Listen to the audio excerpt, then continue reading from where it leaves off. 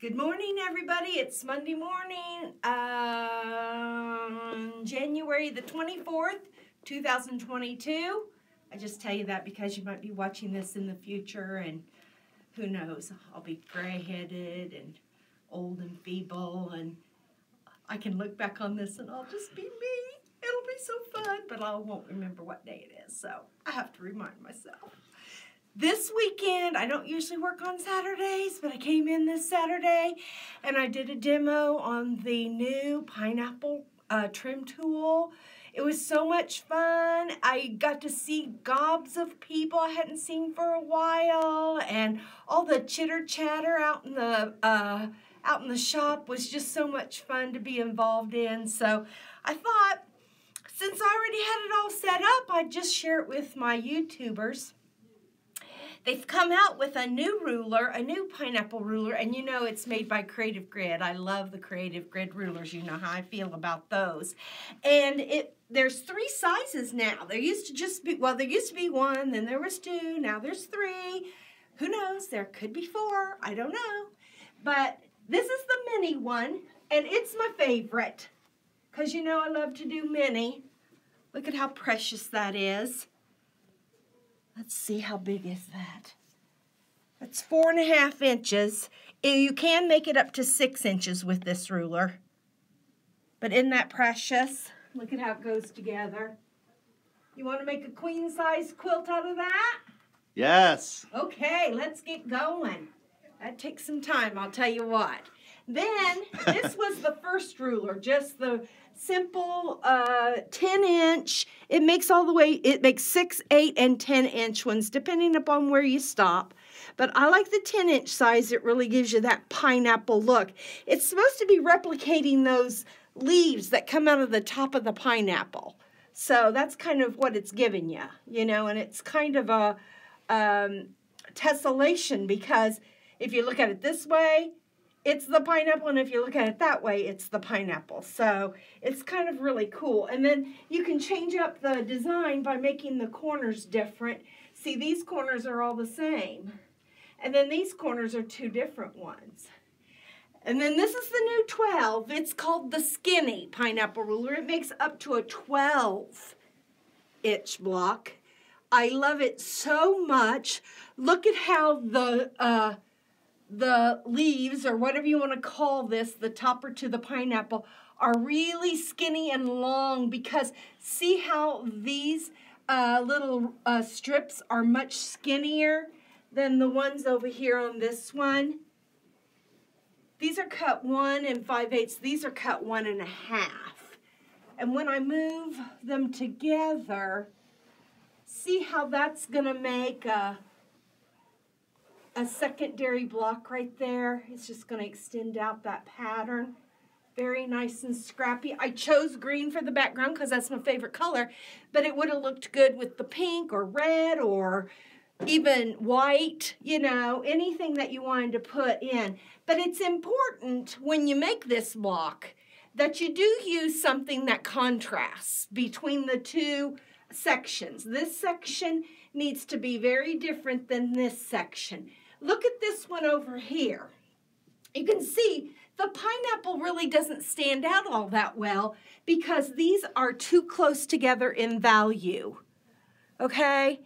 And the bigger prints don't work on smaller pieces. You need to use some smaller prints.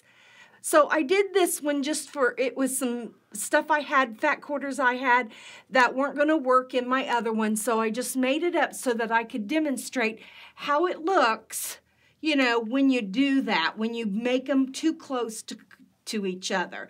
They don't really stand out. And then this one down here, I could bring it over a little bit, I guess. Let me unpin it and bring it over here so you can really get a good look at it. I had fun with my fabric choices here.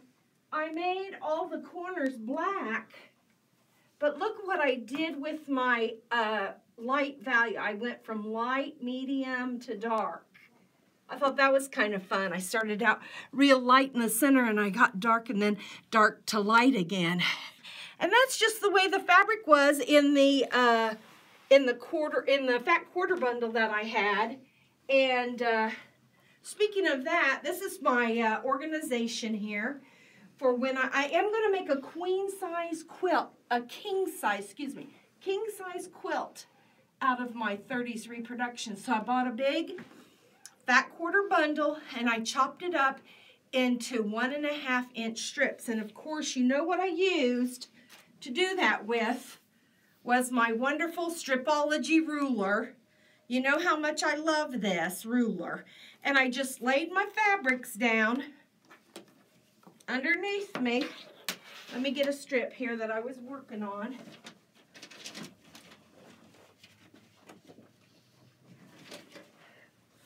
Get me a strip of fabric here. I fold it so it fits into the diameter of my, into the belly or the middle or however you want to say it, of my piece, of my ruler, I mean. Turn it around. Now here's a 0. And to straighten the edge, I just put that over a little bit so that when I can straighten the edge. And then I have to somehow have a straight edge to line up. So I'm going to use that fold as my straight edge. I'm going to use my rotary cutter. I'll straighten the edge here. I'm going to move that down just a hair. And then I'm going to cut my 1.5. Now all I have to do is look at the stars. Every star is 1.5. See the stars here that I'm looking at? I don't even have to think, what's 1.5 plus 1.5 plus 1.5? I just go along those stars, lickety split, and voila, look what I have.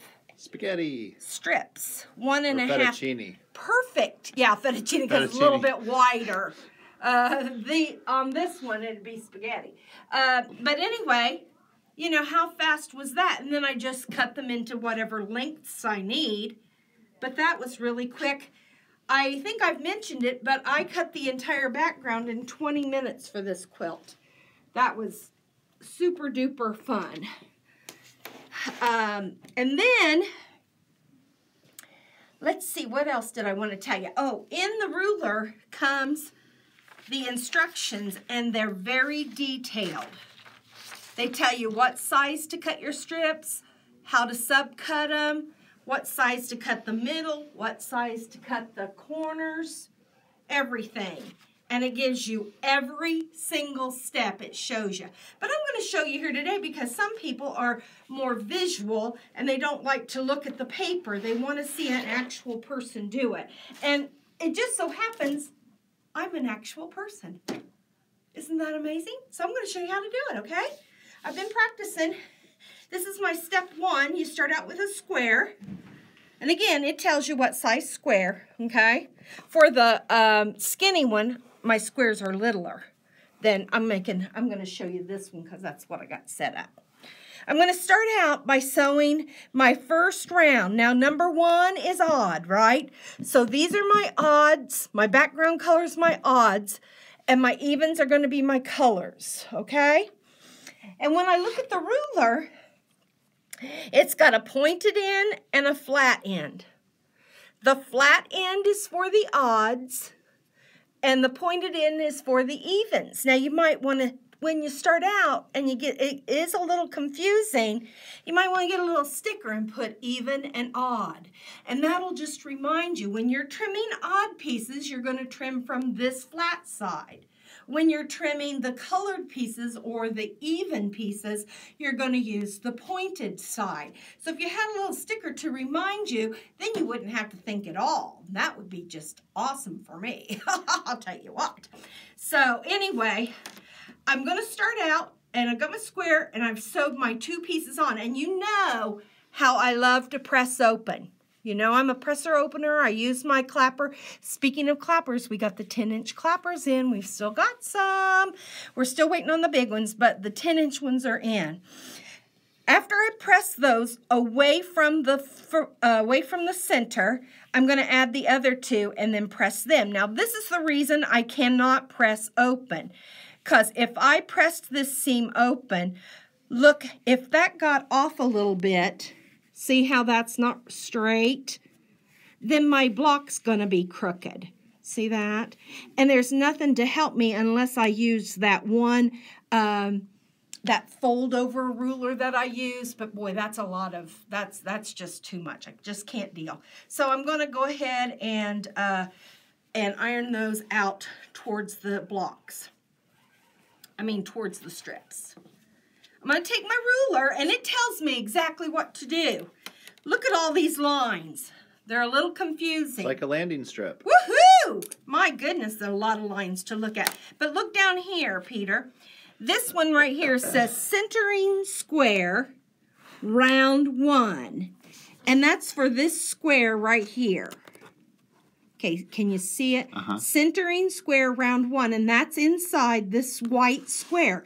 So what I'm going to do is I'm going to take my ruler and I'm going to just line that square up with my seams that I've made in my center square, and I'm going to trim.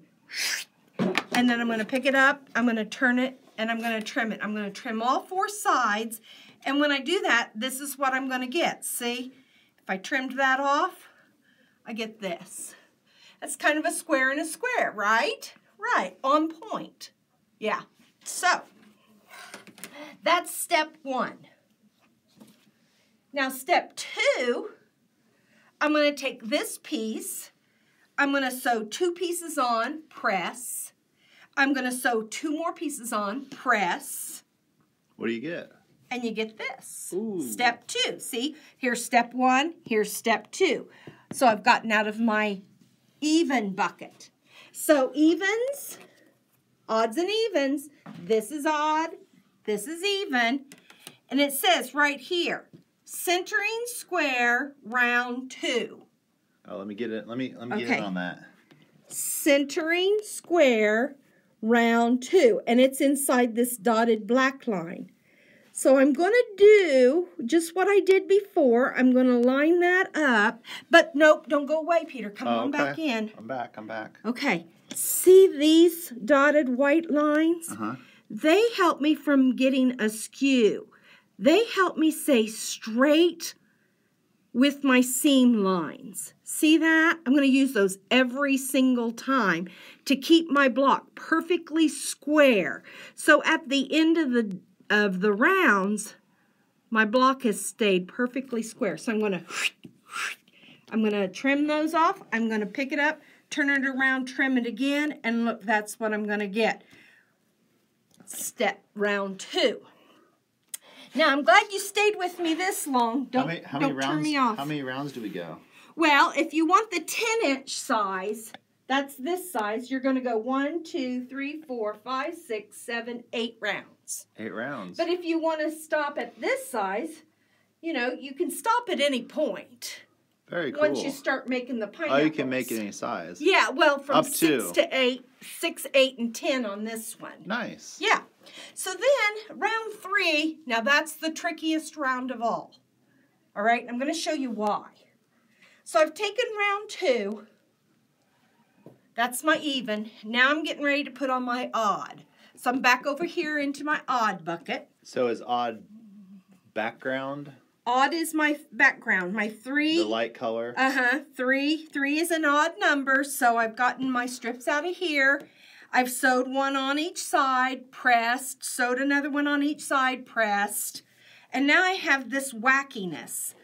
Up until now, I have a square in a square in a square. So you can see I have a point there and I have a point there. But now we're going to start cutting the points off because look at the pattern. See how you have a point there, but now you're starting to get a blunt in, a blunt in, a blunt in. See that? You're going to chop those points off. Oh, that kind of sounds fun because sometimes your points don't turn out to be points anyway. So anyway, you would think you're going to go back to your flat side that you're going to use for all your odds. This is the odd end. And you would think that you would center that with the center block. Well, if you do that, you're going to cut off all the things you just sewed on. Ruh-roh. That's not going to work. So there's a line right here. It's a white line. And when I lay my ruler down, sometimes all those lines are kind of confusing. That's when I use my sticky arrows. You know how much I use these sticky arrows. I love these things. They are so awesome. Because when you set your ruler down, your eye goes right to those arrows. There's no thinking about it. It just is an automatic thing. So on round 3 and every odd round after this, I just did a hand gesture. I don't know if you got that. But every round after this is going to use that line. So I'm going to put that line on my seam line. And then I'm going to use those dotted white lines, kind of like a runway, on these. These are vertical, that's horizontal. So now, see how I've got that on a seam line? These are on a seam line, and that shows me right there that I've got it right. So I'm going to do that to all 4 sides, and this is what I'm going to get. Now you can see I'm starting to cut those off. Those points are going to start be cutting off. So then I take round 4. This was my round 3. Sew 2 on, press, sew 2 on, press. Go back to my pointed side because I'm uneven now. I'm on 4. And are we still pressing out? Yeah, we are always going to press out. Okay. Always. We're not going to stop pressing out. But now I'm going to go back, and here says centering square round 4. See that? Round 4. So I'm going to line that up. Now, look what I've got. I've got these lines here. See that line there? Uh-huh. And this line over here? Uh-huh. And my runway lines and my center line. I have all those lines to keep me square. Because the biggest thing that happens when you make the pineapple square is it gets off. You know, Wonky and then pineapple. it starts being wonky. So I'm going to turn it around, cut it again, and this is what I'm going to get. Isn't Perfect. that awesome? A happy little coaster. Isn't that fun? Now you can see, look at how my points are starting to come off. And I'm starting to form that pineapple look. Now when I get to step 5, I'm excited. I'm really excited. I'm back to being odd again. So I'm over here on this side of my ruler. But look what happened. My strips are now far apart. They don't meet here in the corners. So now I can sew all 4 on before I have to press. So it's going to go faster. And let me tell you, I don't make these one at a time. I'm strip piecing these. Okay? So when I'm sewing this one on, I'm sewing it on to 4 or 5 or 6 blocks at a time. I usually like to make, if I'm making a big one, I make 4 at a time. That way I can feel like I'm having some success. You know, if I'm trying to make all 12 or 16, it gets very, you know, weary because you're not seeing any progress. You're not seeing your whole block. So I like to make about 4 at a time, and I can do 4 in a day. It takes me about an hour to do one of these. Now it takes me about, I don't know, 30 minutes to do one of those because the seams are shorter. But anyway, getting back to this one, I can sew all 4 rounds on before I have to press, Okay, so before, to clarify, up to this point before, we were sewing how many and pressing? 2 on opposite sides, 2 press. at a time and press? And then 2 at a time and press because they overlapped. I gotcha. See how they... That's right, they were overlapping. So you can't, you cannot do that. So you're doing opposites. Opposites. Okay. Excellent. Nice. So now I'm on my flat side of my ruler, but am I going to go with the center again? No, I'm using this line, remember? And now I have all these lines to look at to keep me square. And then I just trim. And I just keep doing that round after round. Okay? When I get to my last round, which in this instance is round 8. So that's an even round. So I use this side. It's got my center on it here. I've trimmed it. This is what I get when I trim it. It's time to put the corners on because it's not a square. See, and it's got to turn into a square. So, well, it doesn't have to. I suppose you could applicate that onto something. Don't you think? That'd be pretty to leave it just like that. But I want to make it into a square. So I have to sew these corners on. And it tells me in the instructions to cut a square and then to cut it on the diagonal so I get triangles. Okay? But if you examine this, up until now we've been cutting off the excess. All these strips have been oversized for accuracy, and that's really nice.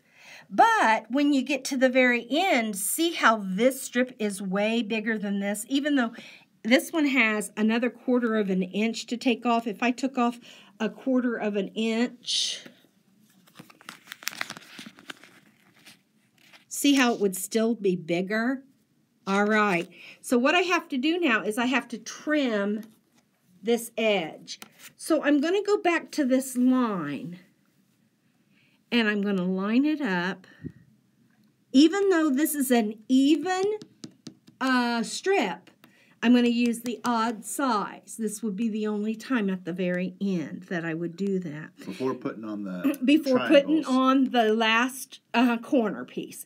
So then I'm going to cut that off, and that's going to give me, that's going to give me the right size when I use my seam allowance. See that? Mm-hmm. Okay, so let's pretend I have my corner on, and it's oversized. It's big too, so okay. it's gonna be like this. Let me here. Let me use this piece of paper. It's gonna be a corner that's gonna look like that. It's gonna be hanging over, and it's gonna be much bigger than it needs to be. So in order to square the whole thing up, you know how I am about squaring up, I can use my same ruler. I just take it in here and I put this side and this side on the ruler, and now I can square up each corner. And that gives me this block right here. See how this becomes that? Nice. Isn't that nice? Nice. Now let's go over to the sew machine for a minute and do a couple little things, because I've got a couple little tips I'd like to give you. So when I'm sewing these, I have these right here with me. However it fits on your table. And I'd have a little cutting mat right here. Let me get myself a little cutting mat.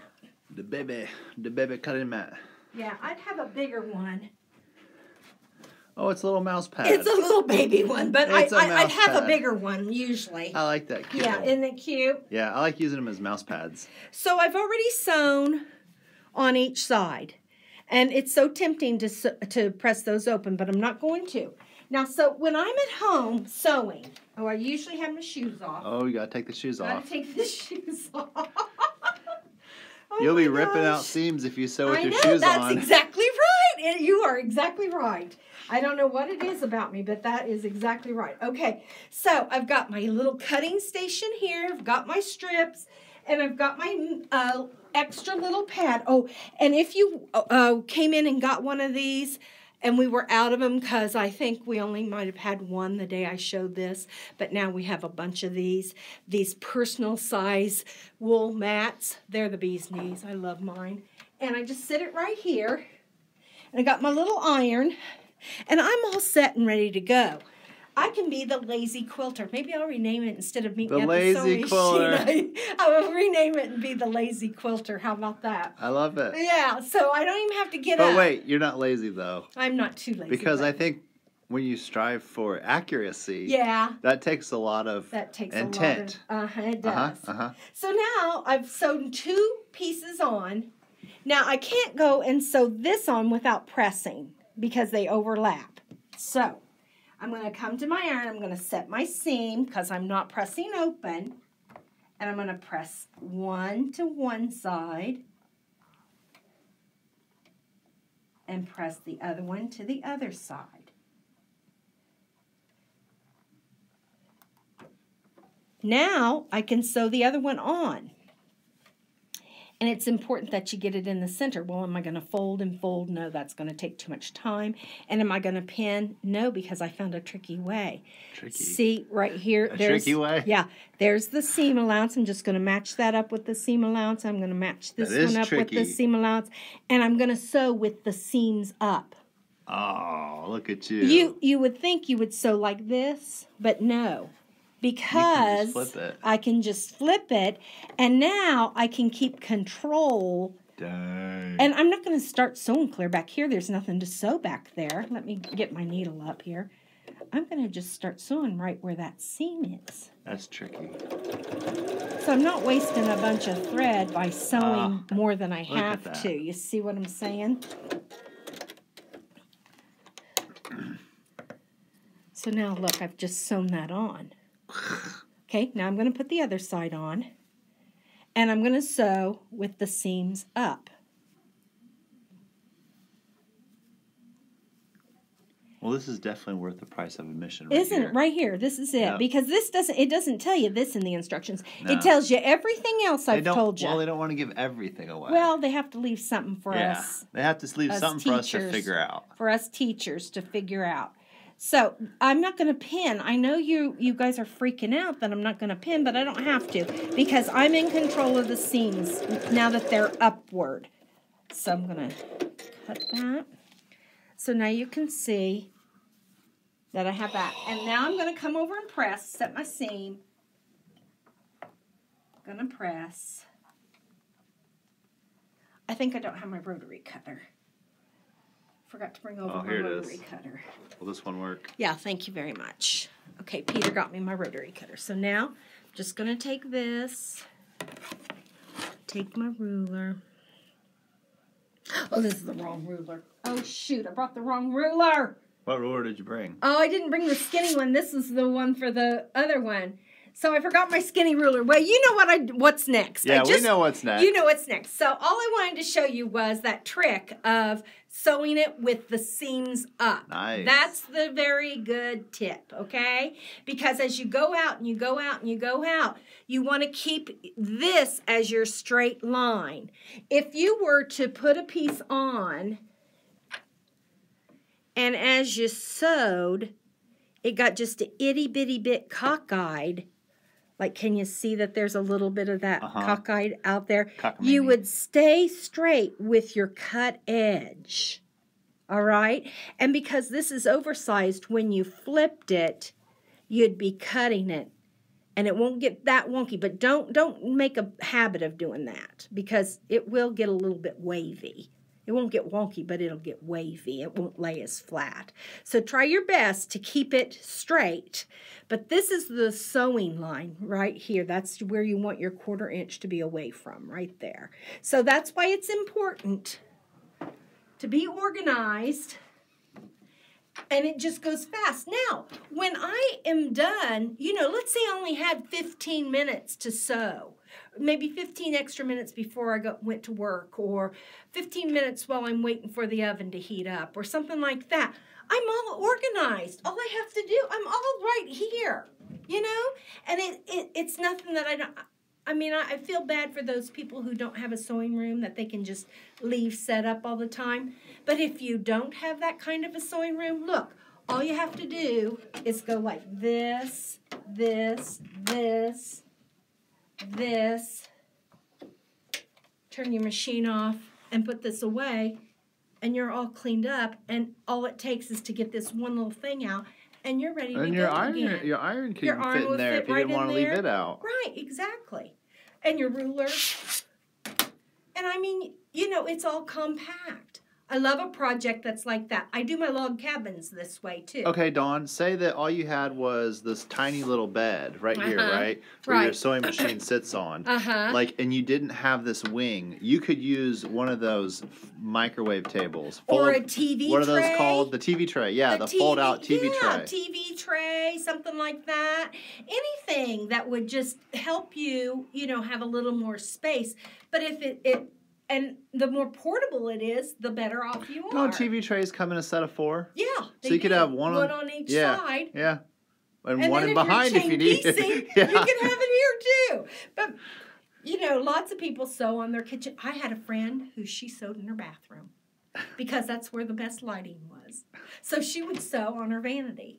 Now, I just thought that was the funniest thing. That is the funniest thing. And then I had one girlfriend who, she lived in a house, and they had a piano in their bathroom. Oh, geez. Because it was one of those old houses that didn't have an indoor toilet.